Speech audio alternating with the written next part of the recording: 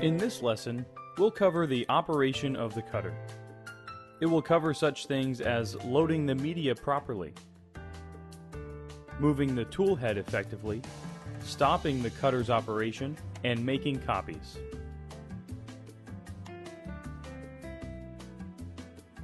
In the lesson on installation and setup, we covered briefly how to load the media. Now we will provide more detailed instruction for loading media into the cutter. To start, let's examine the push rollers and the grit rollers more closely, how they work together, and how to position them correctly.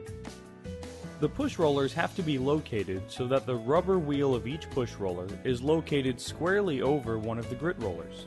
It cannot be halfway on as you see here. This is because the grit rollers are what drives the material back and forth. Thus, if the push rollers are not squarely over the grit rollers, the material will not track properly.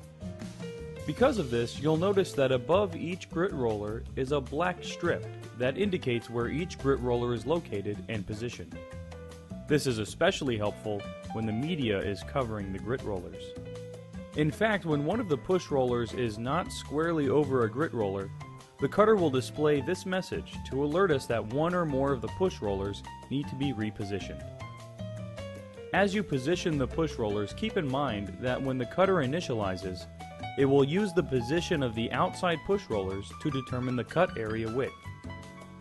The cutter then assumes that the outside push rollers are at the edge of the media and will not allow the cutting tool to go beyond the push rollers.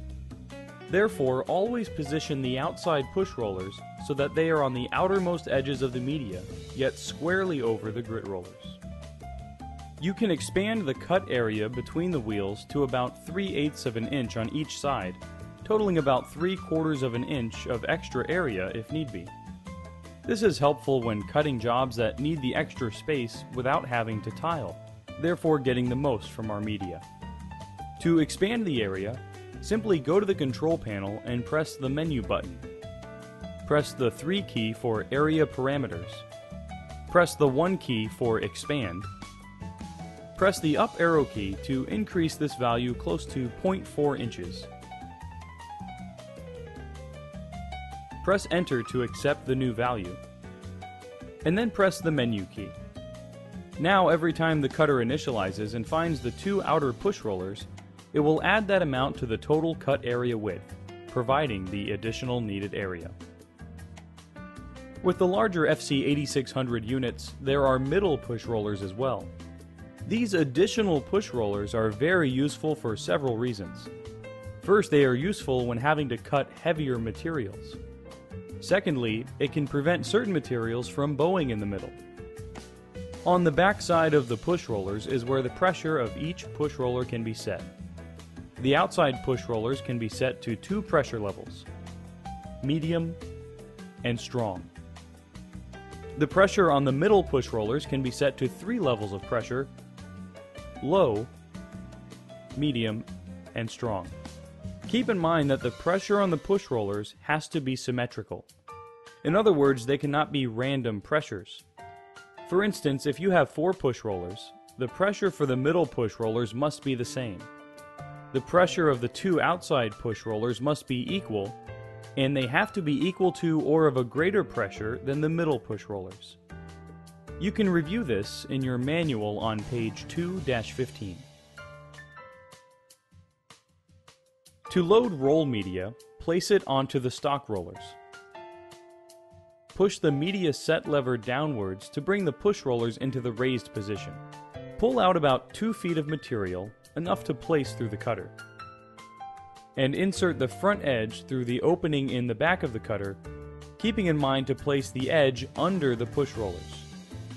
Then pull it through the front of the cutter. Loading a sheet of media is a little different because the media is best loaded from the front. Once the media is inserted into the cutter, position the outside push rollers over each edge of the media. Alignment of the media is highly important to obtain good tracking. When using a roll of media, first set the media stop mechanism. This is found on the side of the stock roller tray near the control panel. When engaged, this prevents the stock roller and the media roll from moving. The media stop works in this way. To set the media stop, pull it upwards. To release the media stop, push it downwards. In this case, we'll set it by pulling it upwards. Once the media stop is set, slightly tug on the front end of the media to make it taut. This forces the media to align straight. When aligning a sheet of media, simply use the rib lines on the front. Once the media is straight, take your other hand and bring up the media set lever, which lowers the push rollers. Once the media is loaded, always make sure you release the media stop. Once the media set lever is in the up position, the control panel will display three choices: Roll 1 rear set, Roll 2 rear set, and Sheet. The cutter needs to know what kind of media has been loaded, whether it's a sheet or a roll. Let's select Roll 2 rear set by pressing the 2 key. When this option is selected, the cutter will determine the width of the media by finding the two outside push rollers. It will find the right outside push roller and then the left outside push roller. Return to the home position near the first push roller and stop there. Roll 2 rear set can be used when there is something already cut on the roll and you would like the cutter to start at the current position. Let's go back to the initial menu of Roll 1 rear set, Roll 2 rear set, and Sheet. And press the 1 key for Roll 1 rear set, front edge. This option will have the cutter do the same type of scan for the two outside wheels, similar to the Roll 2 rear set option, except after the cutter has found the two outside push rollers, it will then find the front edge by retracting the media. This setting is best used when excess media on a roll has been extended out and you'd like to prevent the media waste. Let's go back to the initial menu of Roll 1 rear set, Roll 2 rear set, and Sheet again. Let's load a sheet of media this time, and then press the 3 key for Sheet.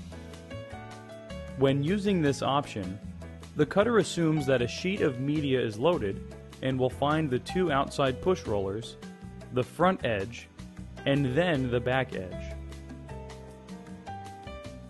Caution is needed when using the sheet option though.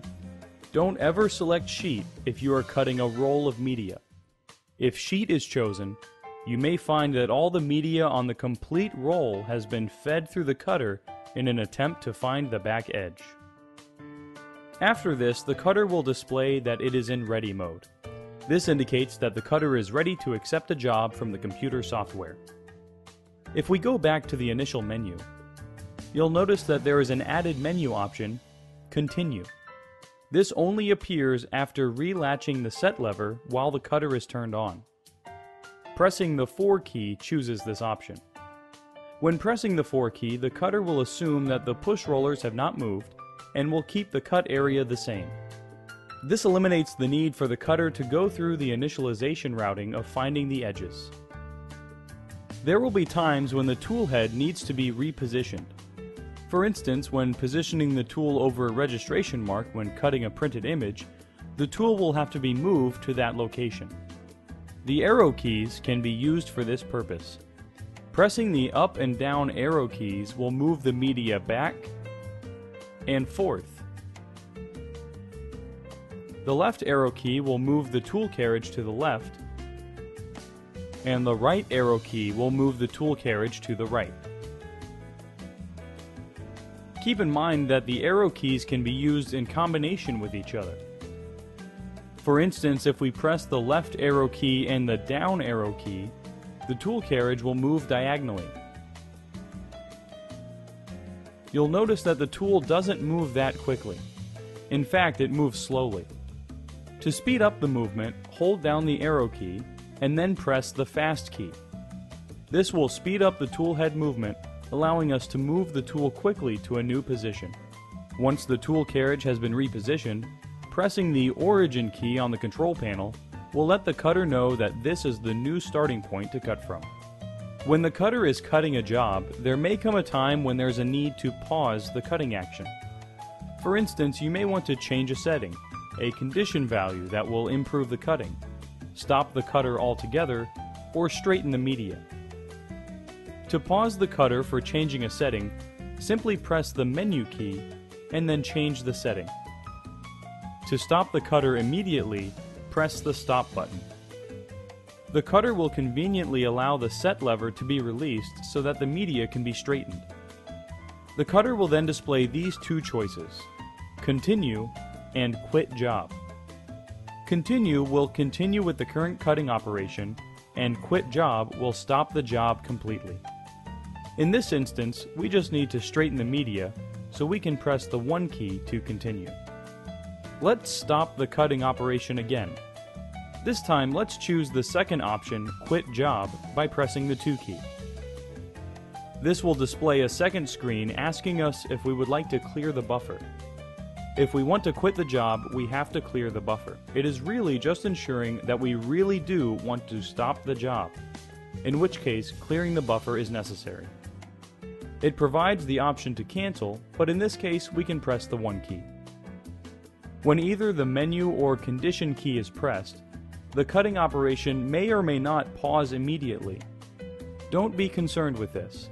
It continues to cut in order to find a good spot to pause.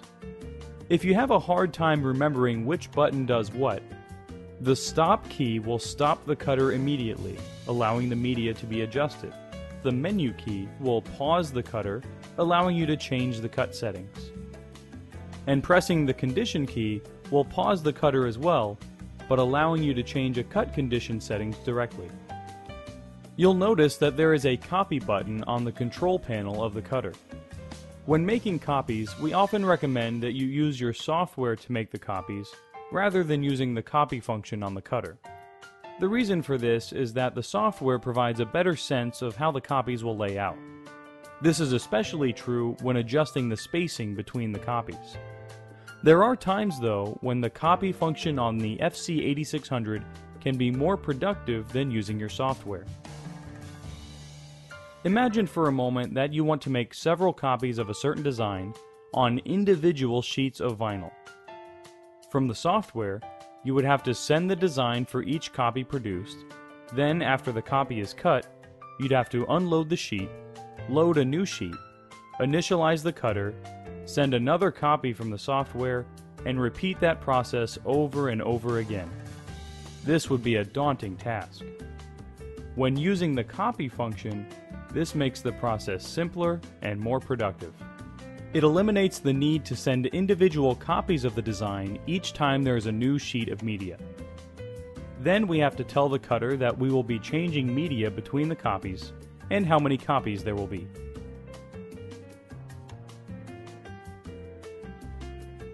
To start the process, load the first sheet.